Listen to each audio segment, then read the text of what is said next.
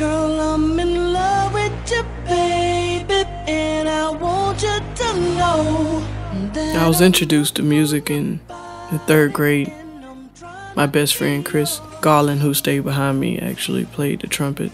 He was like 3 years older than me, but because of that, made me want to actually pursue music as well.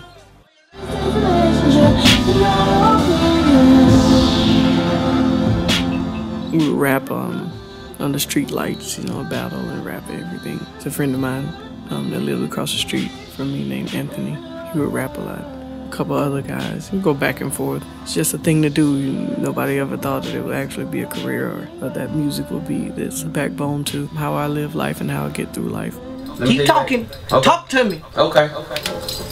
All these bitches looking so fly. Yeah. Meeny, meeny, miny, motor one I'm gon' buy.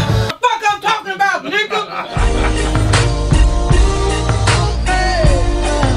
she rockin' that thing like. The only reason you know I'm a writer is because I'm an artist. As a songwriter, you have to be selfless. You evidently gave up the notion of an artist, period. You know, I'm an artist by default, mainly because there's nobody that actually does the type of music that I do as an artist. But as a songwriter, I'm able to become these people. You know, most of the time, being able to tap into the sensitive side of myself and become B and Rihanna and Mary and I make Rihanna be Rihanna more than anybody else. They can put number ones on all they want to. I know who Rihanna is. I know what she sounds like. I know what B sounds like. You wrote Single Ladies also.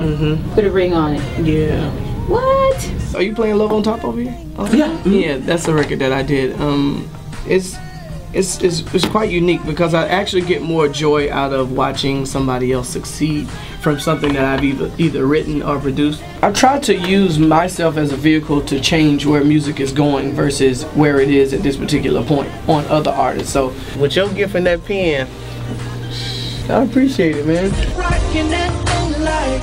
Girl, I'm in love with you, baby. We have to think about it like not from an artist standpoint, but a songwriter. Like we have to literally say, this guy went and wrote this record. We know the difference between the artist machine of dreams and then the machine of this is what has to happen because this is what he does.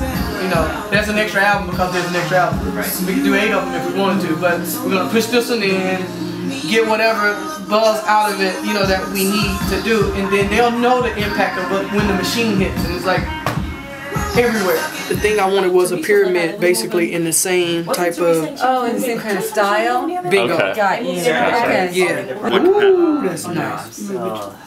Situated like right by That's where crazy. reception is. I wanna rock your body, your body, your body.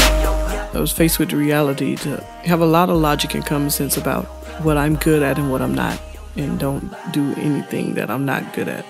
Don't waste time doing that, because I had already been taught that life is precious and can be gone within seconds. So that's when that guy showed up. The dream. I want it to look like this, so not as very, very tasteful and very high end. Like it's not what you would probably normally expect. Pretty simple and elegant, basically kind of Victorian. Round and round, now, up and down now. Round and round, now, up and down.